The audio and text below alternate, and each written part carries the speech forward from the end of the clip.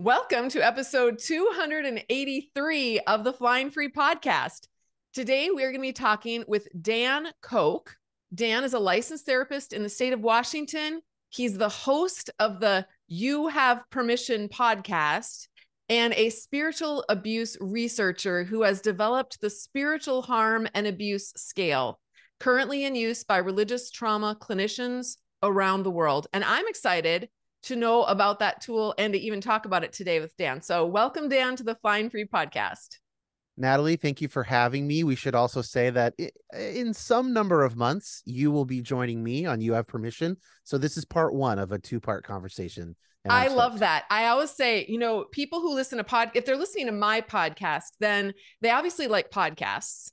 So if I have someone who's a host of a podcast, it's such an easy sell to say, try this podcast. If you like this interview, then you're probably going to like that other podcast. And listeners, if you're thinking 280s, wow, she must really know her stuff. I don't want to listen to any podcast that has fewer than 200 episodes. I want them to get their 10,000 hours. We're at 259. So, wow. Okay, we're like 6 months behind you or so. Okay. Yeah. Well, and you and I know that this is hard work to stay consistent and consistently put out a show week after week after week for year after year after year. I think that's something to be proud of. So congratulations to you for getting this far. I appreciate it. I tell people mostly like I can't help it. Like it is mostly a thing that I would do anyway. Like I heard a phrase, and this is not me speaking from a psychological lens because I'm just repeating it, but healthy narcissism. And I think, oh, that's about right. I've got just enough to think that people could still be helped by my ideas for 259 episodes. You have to. Yeah, otherwise, who would put out their work in the world if you don't think that it's of any value? Yeah. So, well, I took your screener. So you developed, and we're going to talk about this. Yeah. You developed this spiritual harm and abuse scale. It's a clinical screener that people can use. Yeah. And I took it. And I just want to talk about that we're going to really kind of spend the whole podcast talking about it. But I scored in the high abuse category overall. And of the 6 categories that we will go into in a little bit that you analyze and measure in your tool, I scored high in 4 of them and medium in 2 of them. And my longtime listeners who have read my newest book, which is All the Scary Little Gods, they now know why and how I scored this high on this scale. But I was really gratified to see that there's actually an objective tool that people can take to measure spiritual harm and abuse. And I think the time in where we're at in the world today is ripe for such a tool to exist and be used. So I just want to thank you, first of all, for creating it. You're very welcome. There is another one that some people use called the Spiritual Abuse Questionnaire, developed by Dr. Keller in Texas. So both can be good. How does it compare? Like hers is a little bit shorter. There's some like nerdy statistical stuff that I think makes mine slightly preferable, but it isn't like a huge difference. If someone told me, hey, my therapist had me take Dr. Keller's, scale to talk about it in therapy, I'd be like, fantastic. I'm glad you did that. Okay. Well, we're not going to talk about that scale. We're going to talk about yours here. No. This episode brought to you by Pepsi, not Coke. Right. Emphatically. Oh I guess it should be Coke, not Pepsi, given my last name. Oh, well. Right. So his last name, just so people know, his last name is spelled Koch. Like the evil billionaires. Yeah. Well, and I didn't even know that, but I was telling him before we got started, I grew up with there was a family in our church that had that last name, but they pronounced it Cook. So we had to do and the guy's name was Don. You had a Don Cook. Yeah, Don Cook. Now you're talking to Dan. I think Don Cook is my evil step uncle or something like that. He was a good guy though, actually. Okay. So he was good. And it wasn't just, how some churches, there's families, there's like the mom and the dad go, and then their kids grow up, and then they have kids, and then they have grandkids. Yeah. It was one of those families. It was like a legacy family in the church. Oh yeah. Yeah. That was the Cooks. Yeah. Those families, actually that's kind of maybe an interesting way in. So, and if you don't want to get quite into it yet, that's fine. But one of the subtypes of spiritual abuse that the scale measures is called maintaining the system. How did you did you go medium or high on maintaining the system? Let's check. High. High. I Okay. was high. Yep. So maintaining the system is I try to name these things in a way that are pretty straightforward. So maintaining the system, both leadership and group members tend to act in ways that maintain the status quo, which can take many forms: victim blaming, shunning, protecting leaders from consequences, social isolation, and more. That's the little thumbnail description. But what's interesting is that as opposed to controlling leadership, which is another one of the types that I think people most commonly associate with the idea of spiritual abuse, the maintaining the system is often done by the foot soldiers. And Yes. not even foot soldiers is maybe even the wrong term, because that implies orders from on high.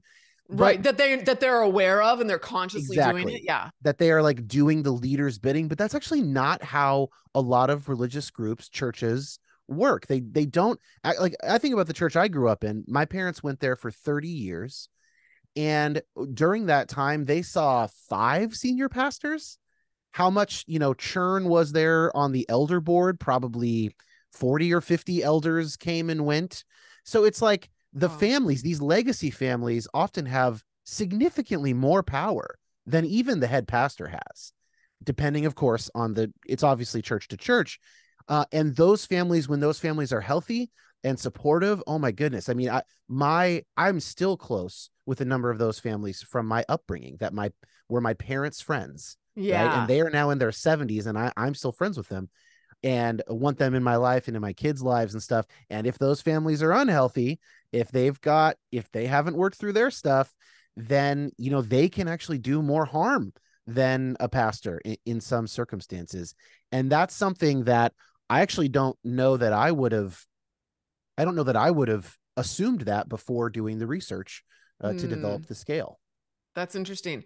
Yeah, this family that I was referring to, they were actually healthy. And I actually think the church, it's interesting because I scored high on this, but it was mostly my church growing up, I was mostly pretty healthy church. It was my family that was a little dysfunctional. And then I took what I learned from my family and then got into 2 churches as an adult, one as a young adult and one as an older adult, that were both very dysfunctional in different ways. There's so many flavors. It's so fascinating. There's like a few ways to get it right and a lot of ways to get it wrong, maybe. Totally. Yeah. Yeah. So that's why I just ended up, scoring high. But so what inspired you to research this topic? I initially wanted to do so. So it started as my doctoral dissertation, but we actually got it published in the Journal for the Scientific Study of Religion. I have not finished my dissertation yet, and this is already Okay. published. So I have a little bit more work to do, basically like dotting some I's and crossing some T's to sort Okay. of finish the dissertation. But basically, I wanted to initially do something on the topic of end times teachings and like anxiety and other mental health stuff, because that is my own story. That's my primary religious trauma, Okay. almost the only one in my life. Depends on how loosely you want to define it. Certainly the strongest. And I started getting into, the scholarly research on it, and what I found was there's no framework for me to sort of add something on that topic, because the sort of umbrella topics under which that would nest have not been explored enough yet by themselves. There was at the time only the one spiritual abuse questionnaire, which was part of a dissertation and not peer reviewed. No offense to Dr. Keller. I do think it's quite good. And there is no agreed upon definition, very little prevalence data about this stuff. And so my advisor encouraged me. She's like, I think you should develop a scale. And she had some practice with that. She had some experience from previous research that she had done. So she was able to kind of help me in the way that a dissertation advisor normally helps. And so that's what led me to it, was thinking about, rapture stories and the Left Behind books and that whole, you know, panoply of interesting, in my view, very interesting teachings that have like just so little basis in reality, that actually kind of got my curiosity going. How were people so into this when like literally every single end times prediction has been wrong? Like by definition, they've all been wrong. It's the beginning of time. Since the Yeah. beginning of time, everyone who has said that they know the day or the hour or the week or the year or the month or whatever, they've all been wrong. Yeah. And there even are very few other predictions that are short of this is when Jesus will return that are even could be considered right. The big one is the forming of the nation of Israel in the 40s, which Darby got right, I don't know, 75 years prior. But he was really he was already involved in the Zionist movement at that point. It was like a little bit of a self-fulfilling prophecy. Anyway, I'm getting on a tangent because I tend to do that. So I'll just pull back from the cliff. Well, you know what?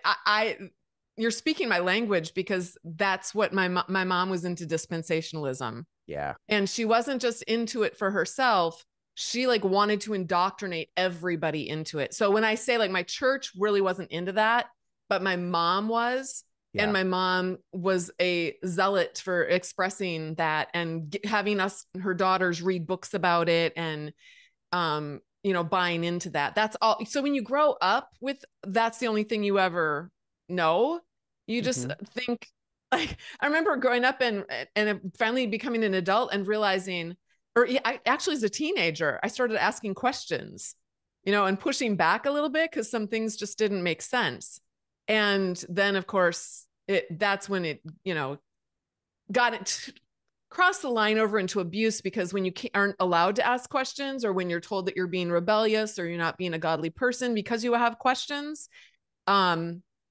that can't be answered, by the way, then now we're getting into emotional abuse and control and just the whole 9 yards. So anyway, yeah, very wackadoo. And my mom is still, my mom hasn't talked to me for 5 years, but she still is very, she wants her grandkids to believe in this. She's like she's going to be 80 this year. And she's still on that trajectory. And I think it's all been debunked. I mean, does anyone even believe that stuff anymore? Like the whole dispensational thing? Oh yeah. Still, Are there churches that still do that? Oh yeah. If you look at, the statements of faith on websites of any number of churches that are labeled like Bible Church or Baptist churches, a lot of times, like I think that's still I could be wrong on this, but I think that's still what's taught at like Dallas Theological Seminary, possibly Southern Baptist Seminary. There's like an official one. I think that's the name of it. So it's still big in conservative Christian circles. Yeah. And I've looked at faith statements that are like, we expect any day now the visible bodily return of Christ in the sky. And, it's still around. I think it's obviously less popular than it was from 1971, I believe, is Late Great Planet Earth, when that book is published. And then Left Behind is really exploding in the mid 90s. So it's less popular than that kind of 30-year span, but still pretty big in that world. Yeah, it's crazy. There's a term that I have found so helpful around this stuff, by the way, which is plausibility structures. And I came across it at some point when I was trying to understand 2016 and the inordinate support for Donald Trump in the community that I was raised in.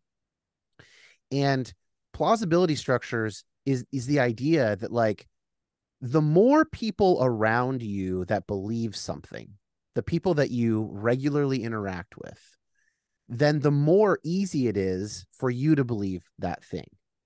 And that is kind of independent of evidence, independent of truth or falsity. It's just like, if you are raised into a jihadist, suicide cult, then for a while you are going to assume that view of the world is correct. You have to get to a certain age. You have to actually start meeting people or reading people that disagree, because until then it's like, well, yeah, we all, right? I mean, obviously Allah hates the great white Satan, like we all know that. Everybody I know believes that. And so that gets into really interesting stuff with the internet and the age of information and differences between Gen Z and boomers and all that stuff, because our parents were able to be in much more sealed environments in terms of information than Yes. even we were. And then my kids just have, now they're going to have, by the time my kids are learning to use computers, they're 4 and 5 months, you know, who like ChatGPT will just like give them any answer that they want in a digestible form or something like that.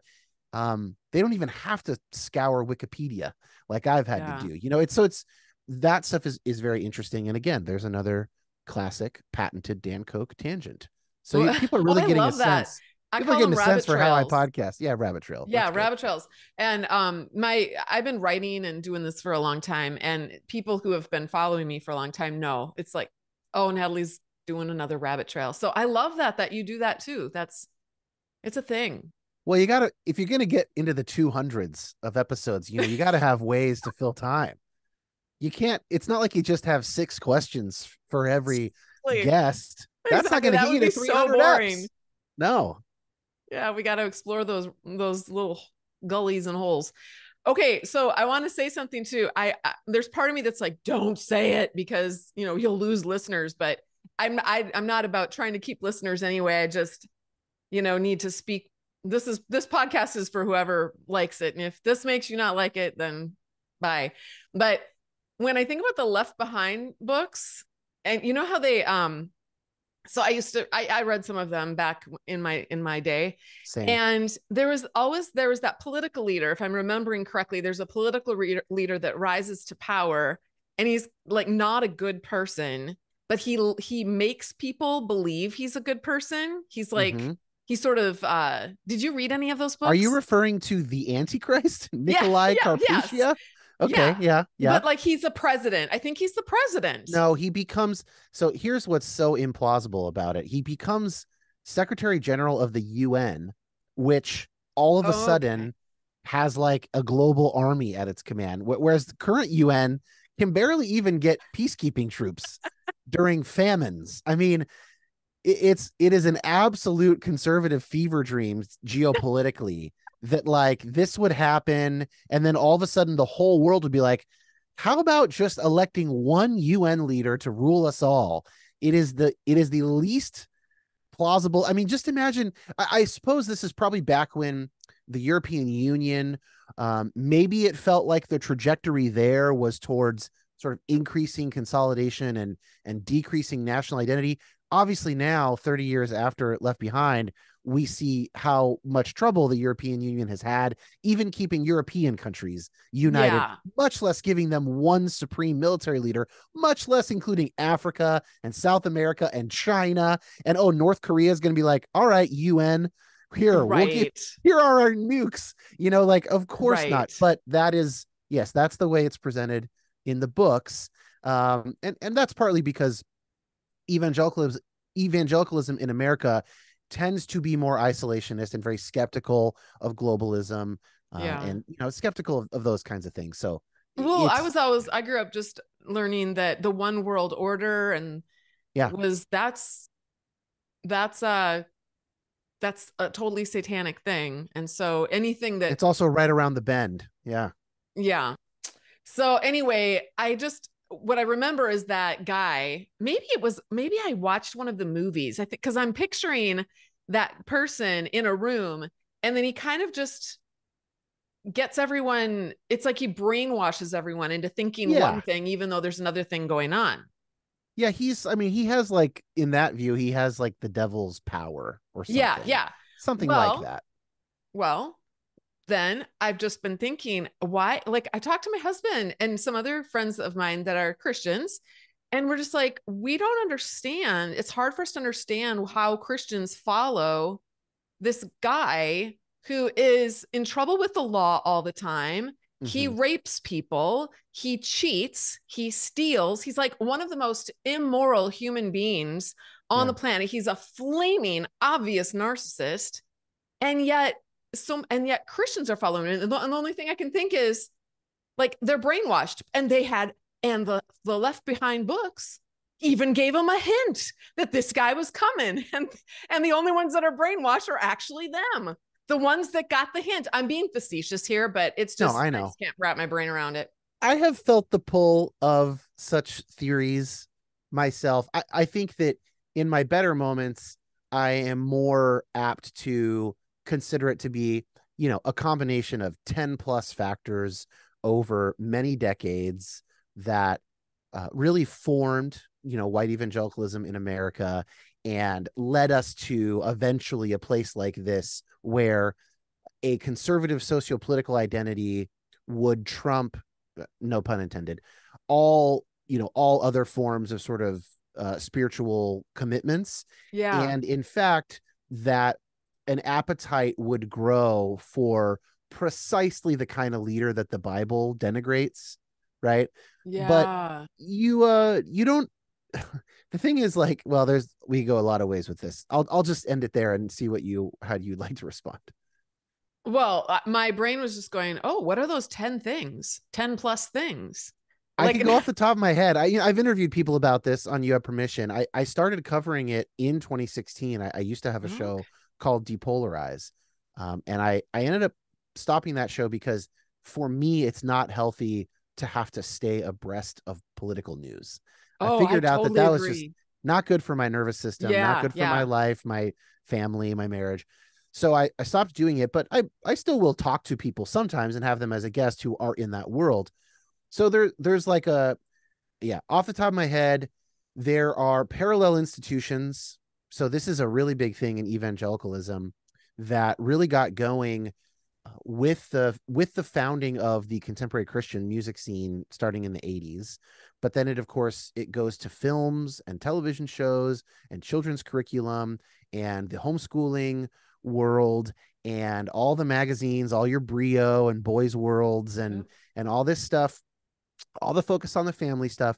Basically, by the time I'm born in 1983, if you want to, you can raise your evangelical children in an entirely parallel institutional universe to your neighbor kids.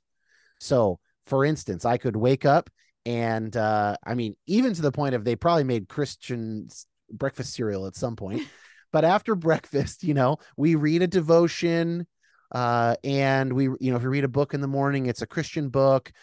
My parents take me to my Christian school where we have curriculum from Christian curriculum writers. When it's family movie night, we watch a Christian movie. The list goes on and on and on. My parents might only read Christian books. I'm only allowed to listen to Christian music. And you get all the way down there. And those institutions, so basically they set up an entire segment of the population at its most at one point, maybe 50 million Americans, to be able to live in their own entire world. And as a result, to distrust mainstream institutions. Yes. So how hard is it for someone who's lived like that their whole life? How hard is it to believe that the New York Times and CNN are colluding to denigrate a Republican godly president? It's very easy to believe that because you've literally spent 30 years believing something very close to that. Exactly. You've been programmed. Okay, I'm so curious now about your family because my oldest son is 30 and he was born in 1993. So you're not even quite a decade older than him. Yeah, I'm but 40. Did your parents ever come out of that? Because I raised my older kids. They were all raised in the same thing. I was like your parents, probably, until I broke out. That was a little bit of a fictionalized version of my parents. I had it easier. I call it, I was like a California evangelical. Okay. So my dad was a marriage. We would have judged you. Yeah, sure. So my dad was a marriage family therapist, and that inoculated him against most of the true silliness. Nice. He had to grow and change in some ways, but like, for instance, my favorite memory is when I was in my evangelical high school and I was applying to colleges, and our school counselor told me that she didn't think I should apply in psychology because she only believed in biblical counseling. And she had gone to Point Loma University, a Nazarene school in San Diego. And my dad wrote her a letter and she read it and she called me in and said, "I'd like to apologize." So Wow. he took her to school. He's like, "You have no idea what you're talking about. I've been a marriage family therapist for 20 years. Here's what I know. Here's what the science says." So I did have that kind of a buffer. And my mom's a little bit of a rebel. She always told jokes with swear words in them. She always had plenty of non-Christian friends. So they buffered us a bit, my brother and I, from the kind of true parallel institutions. But I had friends just down the street. I had a friend 4 doors down that was only allowed to play the Bible version of Sega Genesis, you know, Oh my but I goodness. was allowed to listen to secular music and stuff like that. So I didn't have it so bad myself, but Okay. I've known enough people and I've interviewed enough people that I could sort of present that, that example. Yeah. Okay. So interesting. So then you must have, it sounded like at the beginning you did experience spiritual abuse and you know what Yeah. that is. So what was that all about? Can you tell us about that? Yeah. So the background is that I already had panic disorder before I encountered any end times teachings. When I was in third grade, I had a series of panic attacks about thunder, not lightning, which is odd because lightning can actually kill you. Thunder can't do anything. Right. But I was in third grade and I didn't know any better. And so I had a proclivity to panic attacks, and that's in my family. My mom struggled with that when I was born. Her dad likely struggled with that throughout his life. There are stories that match that pretty well. He wasn't diagnosed while he was living, but probably he had panic attacks. And so when I was in sixth grade, someone gave me a book, and I have not been able to track this down. Unfortunately, it must have been self-published. It was a riff on a famous pamphlet that sold millions of copies in 1988 called 88 Reasons Why Christ Will Return in 1988 or something like that. Mm-hmm. And Mm-hmm. this one was it would have been 1994. And the little book said that Jesus would be returning in September of 1994. I was given this book by some adult in my Christian sixth grade school, and they thought it was good for me to have it for some reason. And I read in April of 1994 that essentially my life was going to end that September. Oh, And that threw me into a series of panic attacks and, just tremendously developmentally inappropriate for that age. Like, what the hell was I supposed to do with that anyway? yeah. What is an 11-year-old going to do differently with this information Yeah. is a question that this person did not ask themselves. Yeah. And then that ended up being kind of the main panic attack trigger of my life. I don't really struggle with panic attacks anymore. I did though through about 30 or so, and by far that topic is the number one source of those panic attacks for me. I had to work through it, and now I've come out the other side and helping other people with it, which is great. But it was absolutely harrowing, and yeah, sort of What set did me your on. parents do? Did you tell your parents? That's interesting. They don't remember me talking about it, and it is possible that I didn't. It's Huh. possible because they also don't remember me telling them about the third grade ones, the thunder panic attacks. Yeah. I think there's probably a mix of they weren't on the lookout for that, and I was not particularly forthright about it. I imagine it's a bit of both. Yeah. um we're a little bit of an aloof family. I Okay. think that the part of me that can sort of segment off a part of my brain to do 259 episodes of a podcast while also getting other stuff done, like we do a little bit of that naturally. So I don't really blame them for it, and I don't think of them as being primarily about it. But my mom had the Left Behind books in the house, and we read one or two of them kind of together and talked about them. It was just in the water. I mean, it was Yeah. absolutely the monoculture of that subculture at that time. Yeah. Yeah. As a parent, I can say my adult kids have come to me once in a while and they'll say, "Do you remember this?" And it'll be something that I should remember. I really should remember and I should have addressed it. And I will just be like, I don't remember. Although, I mean, I give myself a little bit of slack because I was in so much trauma myself, but Yeah. I feel terrible and I've had to apologize to them for just being out to lunch, really, on so many things. But I think, yeah, it's tough. You have what you have. You have the resources that you have. Yeah. You have the time that you have. You have the capacities that you have. I mean, if I think about right now, like my if my wife remembers anything from this period of adding a second kid, the first, let's say 6 to 8 months of the second kid's life, I mean, her brain is Swiss cheese right now. It Yeah. must be. It's got to be. Yeah. Her sleep is so dysregulated. Yeah. There are real kind of there can be real biological reasons for some of this stuff. Yes. Oh, I totally agree. And we don't even really, I think now we're talking about that, but I don't think back then you really talked about that. My daughter just had a baby last year, and then my son, his wife just had triplets last year. So there's 4 grandbabies, and they're all just talking to them and watching them walk through that, just that nightmare of not getting any sleep. My daughter said, I only have one baby, and it is a real pain. Like I am scared to death to have another child, just because I don't know if I can survive. And she loves her baby. Yeah. She loves her child, but it is so overwhelming for new parents. And I don't think, we have to just give people credit. It's tough. Like we only are surviving this because of, 3 days a week of daycare for the older one. He's not in school yet. Yeah. And, a couple other sort of things that we sometimes utilize as help, because I'm working full time, and there's not, it's like, it just is. And we live in a very expensive place. So I have to be, and I want to be anyway. I sort of have to work, and then I kind of have to make the podcast. That's kind of what I was saying earlier. It's a little bit of a compulsion. Yeah. And just trying to keep that a healthy level of compulsion. Yeah. Yeah. Okay. So in your research, you identified 6 key factors or subscales of spiritual abuse. Why don't you kind of touched on one of them, the maintaining the system. Yeah. Yeah.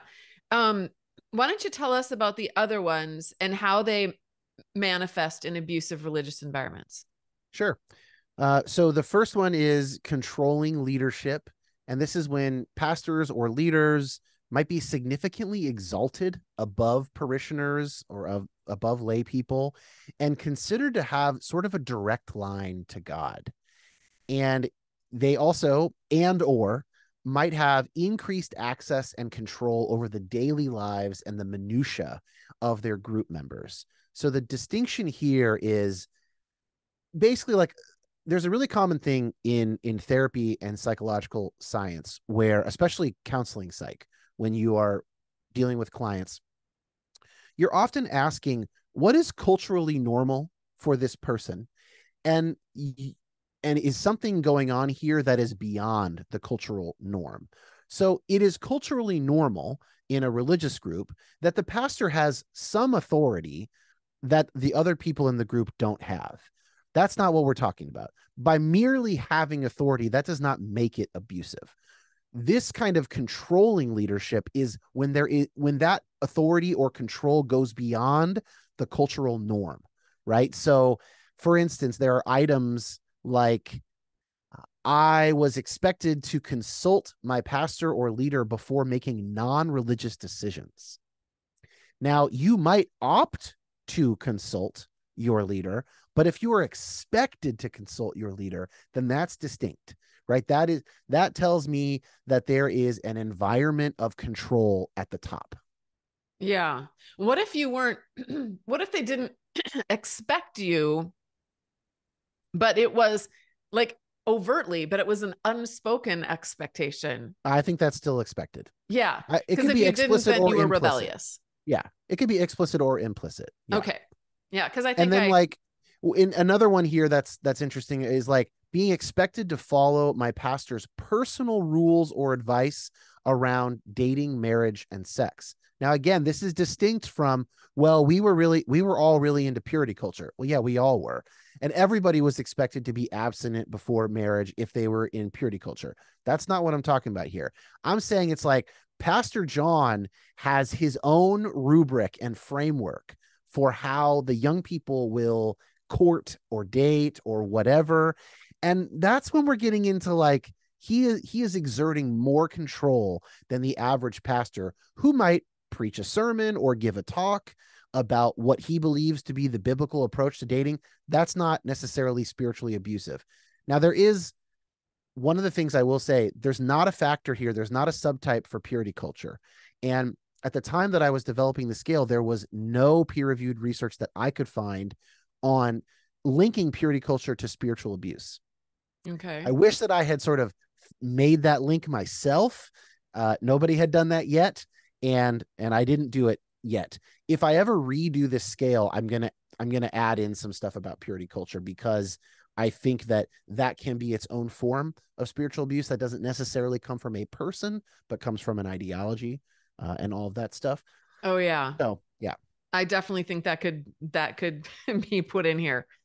I'm thinking of in the first church when I was a young adult and was dating. Actually, I wasn't dating because that wasn't the thing, but our pastors did teach kind of from the pulpit how they found their partners was kind of how they thought how God was doing it. They're like, this is how God does it.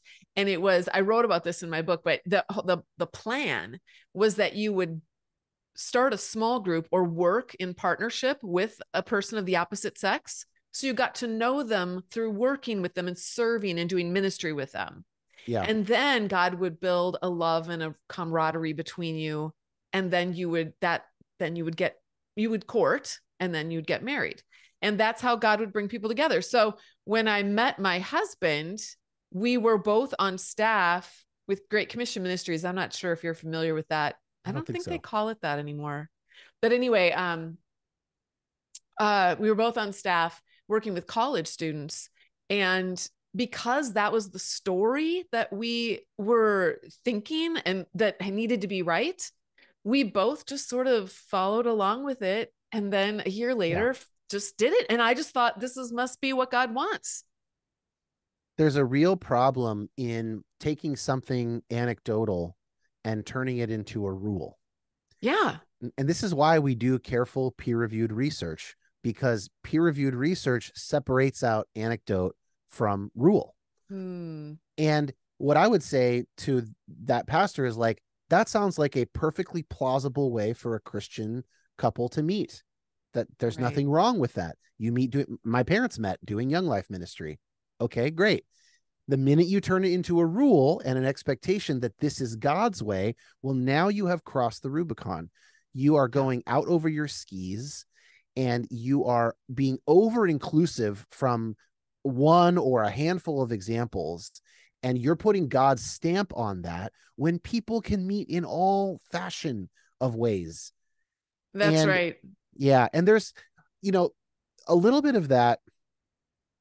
I think there, and this is not something that I've studied. I've never seen anything written on this. If somebody knows of something, please email it to me. There's something that I think is just natural. If you believe that that the creator of the universe has called you to ministry, that you are just going to trust your own gut more. Like, I think it's like at the most basic psychological level, if what I have done as an individual is responded yes to the God of the universe's call to do something, then of course I am going to think, even if I can't admit it to myself overtly, that like I'm more likely to know the truth. I'm closer to the source of the truth. Yeah. And it's just not true that being a good pastor, that having really good pastoral care skills, or even being a good speaker, a good synthesizer of information, right? A teacher, that is not the same thing as knowing true things about the world.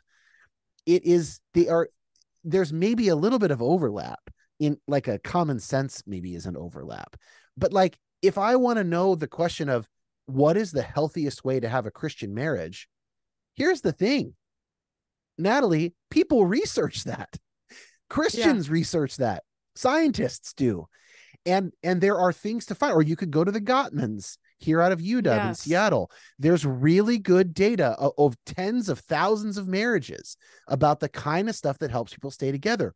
Or you can shoot from the hip and go with your gut because you're God's man. And that is just not as good of a way to get to something accurate. Yeah. Yeah. Yeah, unfortunately, that's the way that people did that, though. And that's the way people do that in the Christian world overall in general. I hate to speak about it. I Sometimes I mean, feel I think uncomfortable. people do that everywhere. I Yeah, mean, you're I'm right. like, I try to be careful not to demonize Yeah. evangelicals. Like, we all have the same brains. Yeah, So you're we're right. all going to make similar moves that meet similar needs. Like, I know you talk a lot about internal family systems, which is not something that I'm officially trained in, but I've done a little bit of it with clients and I've done a little bit of training in it. And if I have different parts of my brain, then so do you, and so does everybody else. And we're all, like that rubric applies to every person, Yeah. not just Christians, not just Yeah. people we don't like, people who are not on our team. It applies to the people on our team as well. Yes, you're right. Okay, what's another one? Controlling leadership, maintaining the system, talk Yeah, about here embracing violence, I like maybe. embracing violence because this is the one about my stuff about end time stuff. So embracing violence. These communities may see violence in many forms as a necessary part of God's plan for the world. They may lack concern about what's appropriate for children in terms of fear, and they may often employ terror and horror to motivate religious commitment or moral behavior. So these are your hell houses. This Yeah. is your showing a thief in the night to 8-year-olds. This is anything like explaining to very young children that the reason they need to become a Christian is so that they don't burn in hell for eternity. Um, there is an idea that also there's stuff like justifying violence in the world, right? So rather than taking a default nonviolent approach and a default, like maybe something like just war theory, which is very skeptical that most wars can actually be justified on moral grounds. This is more like hey, God is the John Wayne of human Yeah. history, and God uses violence all the time. It's all over the Old Testament, especially New Testament too. Ananias and Sapphira, they don't give the proper tithe, zap, they're dead. Hmm. And that's the God that we serve. And so we don't shy away from violence. And that leads to some of this stuff. Yeah. Yeah. I think I was a little mistaken on some of my answers for that as I'm looking it over. Because I scored medium, but as I'm looking at the questions again, I should have rated higher. Like even terror or horror being used to motivate religious decisions, I gave myself a 3. But we watched the that movie with the song I Wish We'd All Been Ready. I wrote about it in my book and now I can't even think of the Yeah, name A of the Thief in the movie. Night. Yeah, Yeah, that's Thief Thief in in the the Night. Night. Yeah. When I was a little small child, Mm-hmm. and I had nightmares about that Yeah. movie. I Terrified. still can vividly see scenes from that movie in my memory.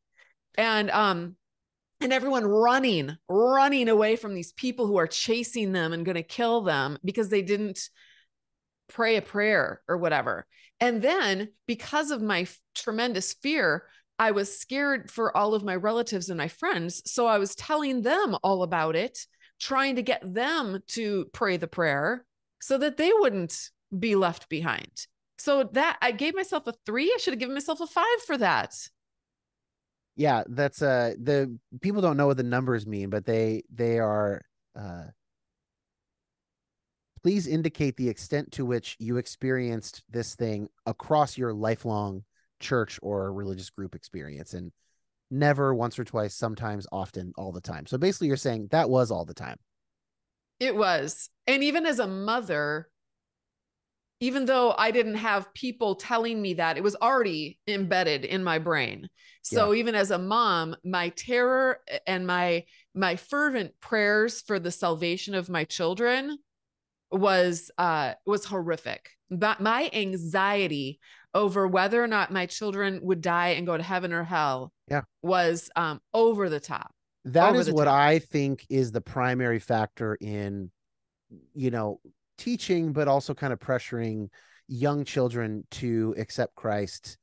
Even before those same Christians would think that they are capable of sinning, Right. they're below the age of accountability, quote unquote, which is of course not in the Bible. Um, I think that there's a lot of psychological pressure if you accept this worldview to ensure that your children and grandchildren don't go to hell.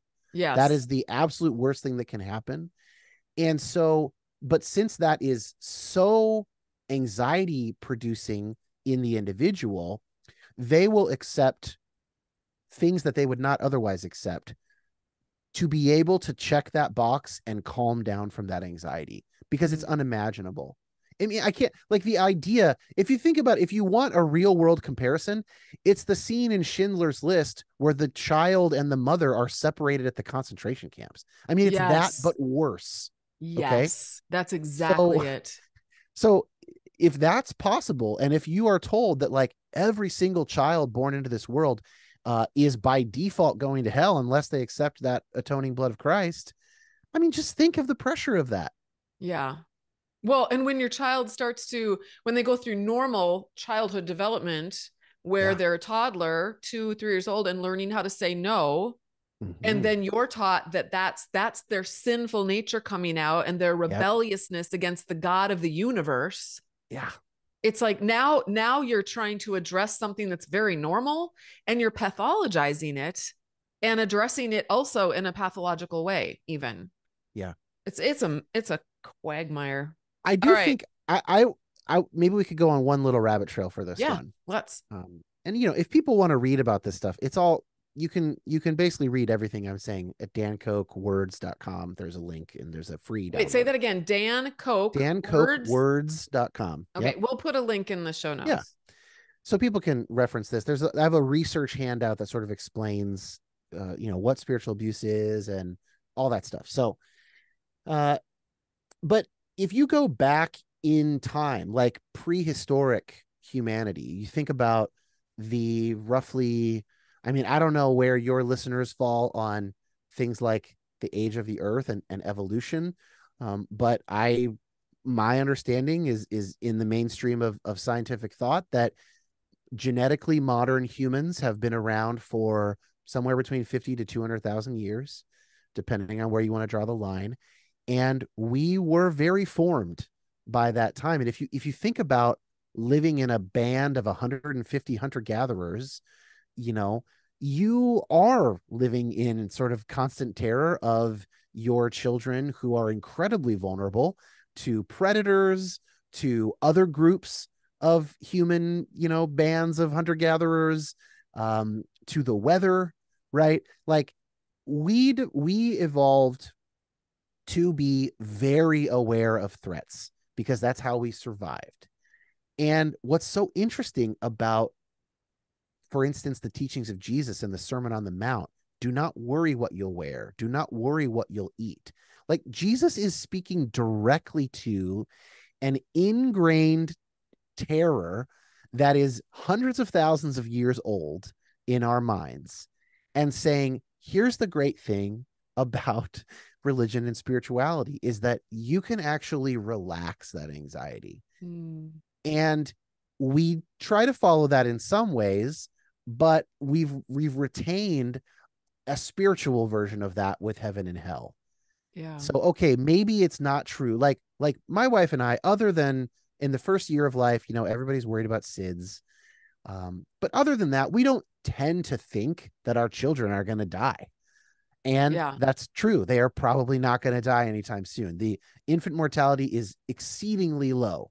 You can still worry, but Yeah. it's not an actual real life pressing concern for us. And yet we've got these anxiety centers in our brain that are ready to latch on to things. And so what do we do? In some cases, well, it's the eternal stakes here, because it's not this worldly stakes anymore. Yeah. Yeah. That makes sense. Okay, why don't we talk about the gender discrimination? Yeah, so this one's a little tricky. The way I describe it is usually women can be denied service or involvement opportunities or be discriminated against more broadly. Other types of discrimination also exist, but were not statistically viable to be put on the scale. But there are check boxes for them for the screener. If you were, let's see, definitely sexual orientation was one, and race. Yeah. Okay. So you can imagine race, sexual orientation, or gender. Basically, you are being denied opportunities to participate in your community because of one of those things.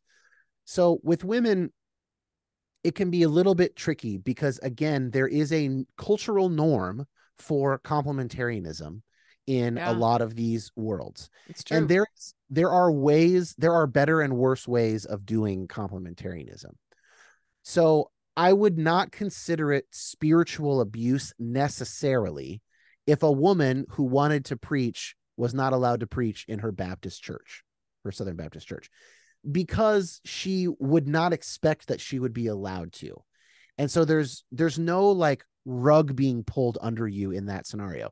Now, is that good? No, I don't think so. I think that woman should leave the Southern Baptist church and find a church where she can preach. Like that would be my Right. advice. Right. But it's not necessarily spiritual abuse, but it is spiritual abuse, I think, or potentially spiritual abuse. If you go to a church and you are gay and the church uses a lot of language about how everybody is welcome, and they sometimes talk about loving their LGBTQ neighbors, and there's not a rainbow flag outside. You don't get this, they're not like a part of the sort of liberal agenda, but lots of this inclusive language. And you are a singer, and at the end of one service, you go, I'm going to go talk to the worship pastor. And let's just say it's kind of obvious that you're gay visually. Mm-hmm. Okay. Mm-hmm. And you go up and you ask the youth pastor, like, hey, what's the volunteer process for getting on the praise team?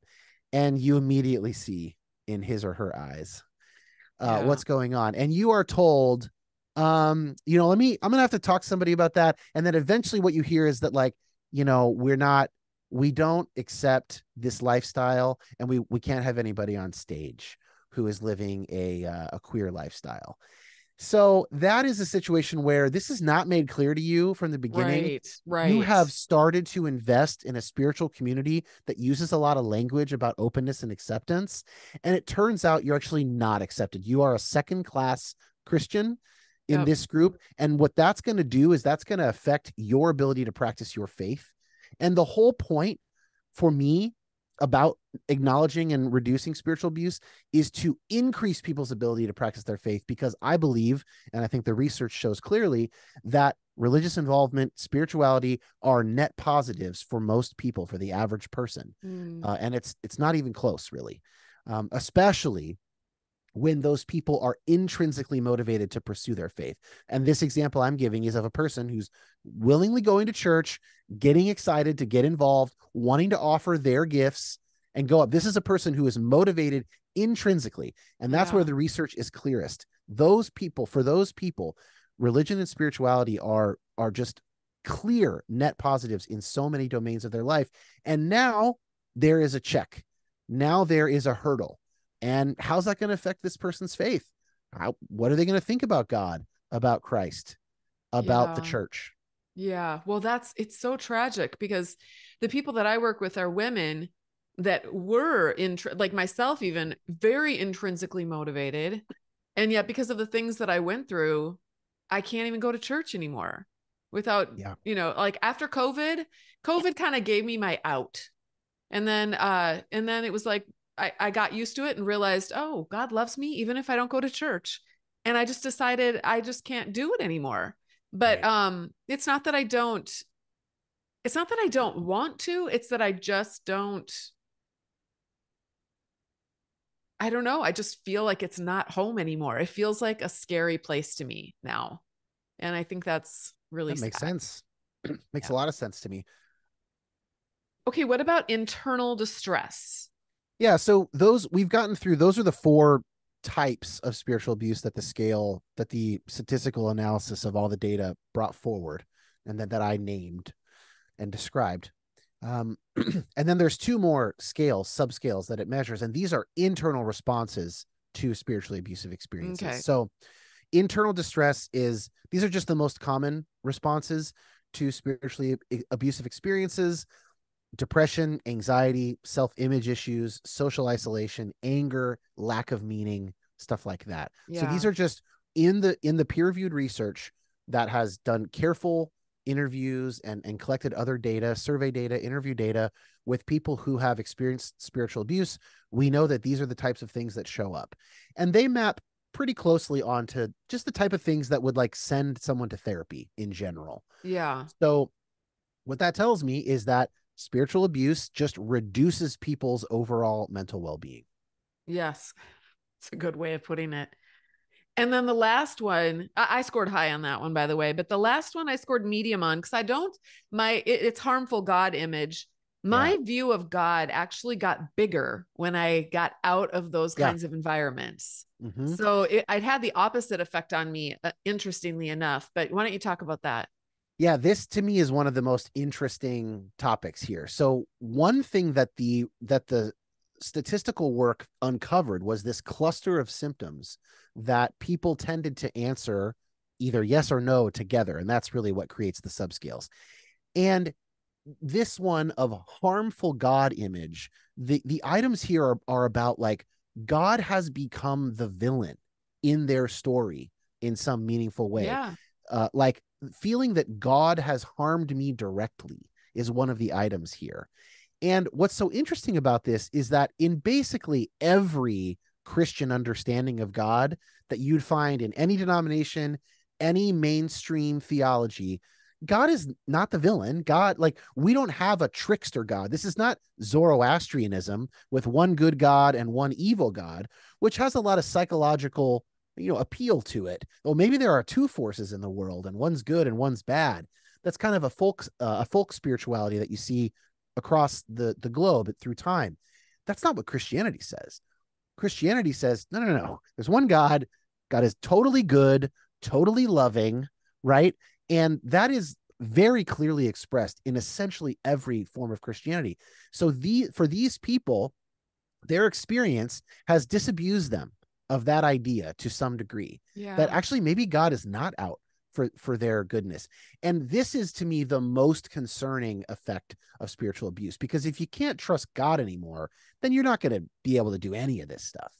Yeah. And it is like a bizarro, like in comic books, the bizarro Superman who's actually the evil Superman, not the good one who wants people to flourish. And this is something that shows up. It shows up in the research. And I've had some clients for whom this has been true. And it's really interesting. It's powerful. It's very destabilizing. In some ways, it's the worst possible outcome from a spiritual perspective. Oh yeah, it's terrifying because it's something that you trusted. It'd be like if you trusted someone and then they raped you. It's like such a core betrayal. And I've had friends who've gone through this, even a son who experienced this, where it's just there's such a desolate, it's almost an existential problem. It's like, maybe there either is a God and he's so horrible that and in that case, I don't even want to live, or there's not a God at all. And then what's the point? Like, what is the point of living? So I do think it puts you firmly into the realm of, what existential psychotherapy focuses on, like these kind of core anxieties of the human experience. And spirituality and religiosity are, kind of protective factors against despair and depression that come from those realities. And this sometimes kind of pulls the blanket off and then will force someone to reckon with those things without the primary coping mechanism that they had up until that point. Yeah. Yeah. Have you read Brian McLaren's book, Faith Beyond Doubt? I haven't read Faith Beyond Doubt. Is that the new one? Well, I don't know. I think I read it a couple of years ago. Okay, I don't know. Maybe 2 ago or something like that. I've had him on the podcast. Great conversation, but I don't. My McLaren reading is from years ago. I devoured his book, A New Kind of Christianity. Oh, I haven't read that one. Well, the Faith Beyond Doubt book was it was a lifesaver for me. I love that book. Highly recommend it. What'd you love about it? Huh? What'd you love about it? I read it right after COVID. So, and I was going to a very dark place. I was almost like I was entertaining that thought. Maybe it's because everything was just dismantling. And I thought maybe everything that I believed is wrong. Maybe there is, I did go there. Maybe there is no God. And when I would go, like, allow myself to go into that dark hole, it was an endless abyss of despair and hopelessness. Like, it was so god awful. I would never want to relive that. And I don't know how I found, well, I started searching. I'm like, I'm drowning. I'm suffocating. I'm dying here. I need something. And somehow I found that book, and it just came at just the right time. And I just felt like God gave me that book. It walked through the stages. It walks you through the 4 stages of your spiritual development. And I could see all the stages. You know, the first one is just where it's just very black and white thinking. Are these Fowler's stages of faith development?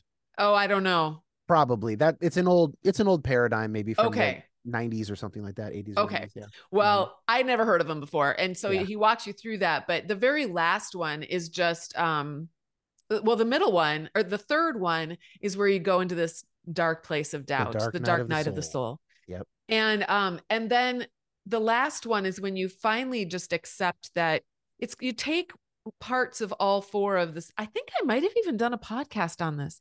Do you ever do that where you do a podcast, but you're not really sure and you can't remember?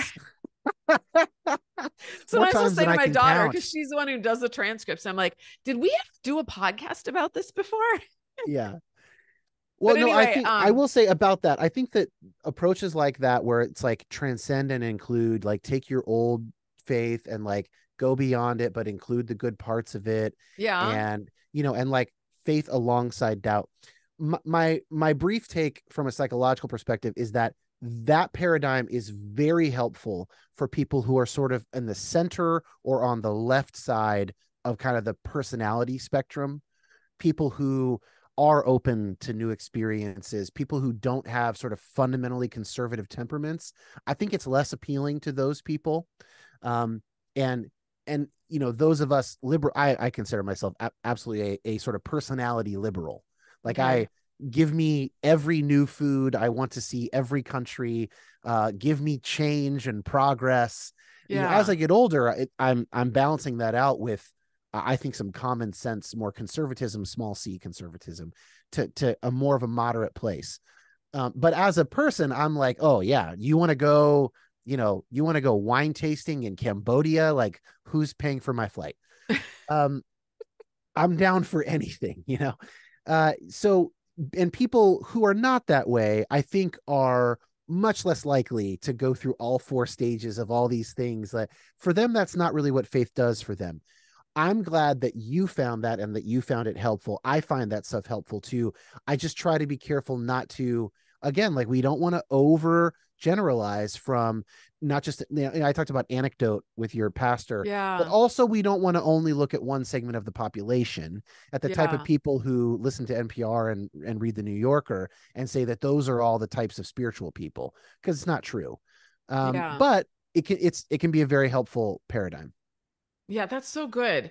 Because I can tend to think, well, I am actually more cautious. Like, if I get a new idea, I have to really think about it for a while before you know, if you were to say we should go to Cambodia and do wine tasting, I'd be like, ooh, I don't know. That doesn't sound very safe. Is that okay? Are we going to be, you know, like, what does that involve? Okay, I'm not really so you're closer to the middle, maybe, in that kind of temperament, personality way. Yeah. And I think that's why it took so many decades for me to get to where I was. I just couldn't wrap my brain around that. But but I love where I'm at right now in my faith. I feel like I finally just boiled it down to just, you know, I know this is so simple and cliche, but just love that, you know, God loves us. And if I want to be a God follower, then I'm going to love people. I'm going to love, starting with myself. I'm going to love and take care of Natalie. And then in doing that, I will be able to love and take care of the people around me.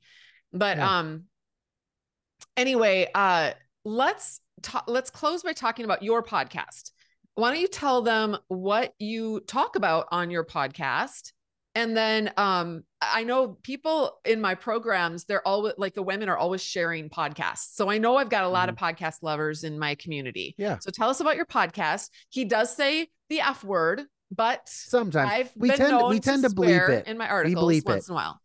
We bleep the F word, or Josh silences it or whatever. But I do kind of let it ride a little bit here and there.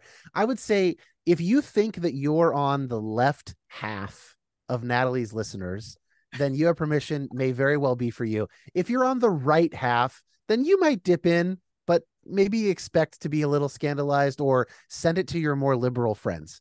There you go. But you know, I attempt to be very respectful of conservatives, of conservative religion, the role that it plays. I engage with therapy clients for whom that is an important part of their life, and I don't want to disabuse them of that at all. But my approach is, the way the log line is a show that takes both Christianity and the modern world of science and culture very seriously. So I try and engage with scientific research in every episode. I have a doctoral education in psychology and counseling psychology. I'm a therapist working towards getting that official doctor title in the next year and a half here or so. And there tends to be some sort of scientific or at least cultural angle to every episode. But it's a lot of like faith deconstruction stuff, and different options and ways of engaging the world, holding that tension between a life of faith and being open to information and knowledge from other sources beyond spiritual sources. That's probably the best way of saying it. Okay, that sounds good. Does one come to your mind, like an episode come to your mind that has been a big fan favorite? Yeah, there's two. The first one is, I believe it's episode 5 or 6, something like that. And it's about queer affirmation. Okay. And it's long. It's like 2+ hours. And we really dig in on sort of a biblical understanding and what's going on in the ancient world and how do we think about this today. That's by far the most popular, I think, mostly because that's the hottest topic still. Right. It's controversial and yeah, in American Christianity. The other one, it's a personal favorite and a fan favorite, and it's easy to remember because it's episode number 123, 123. And my friend Heather Griffin gives this kind of framework. I'm trying to get her to eventually write a book about it. There isn't a book yet, so all you got is the episode. Okay. But she has a sort of a rubric of terms that she calls like the internal navigational system of evangelicalism. And it all starts with this idea that in that world, knowledge is easy. There are certain Bible facts that everybody knows who's willing to pay attention. And this leads to a bunch of other things that actually really explain abuse and abuse cover-up. It explains patriarchy. It explains a lot of the ways that world will tend to interact with the outside world. And I just find it so helpful, and so many listeners have. It's a listener favorite as well. So episode 123, maybe you could put that one in the show. Oh notes. Yeah, I'm gonna go and listen to that one right away. Yeah, that one's I fun. want to thank you so much. This was an amazing conversation. I'm excited. I get to be on your show in a few couple months. Yeah, so that'll be good. So why don't you remind us again of where they can find you? Where are all the places they can find you?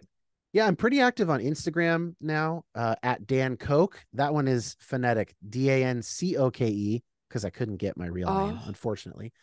I do a lot of videos there, and sometimes we'll have podcast clips, and I'll do kind of informational stories and posts as well. And then you can listen to You Have Permission anywhere you listen to podcasts. Sounds good. Thank you so much. Thanks, Natalie.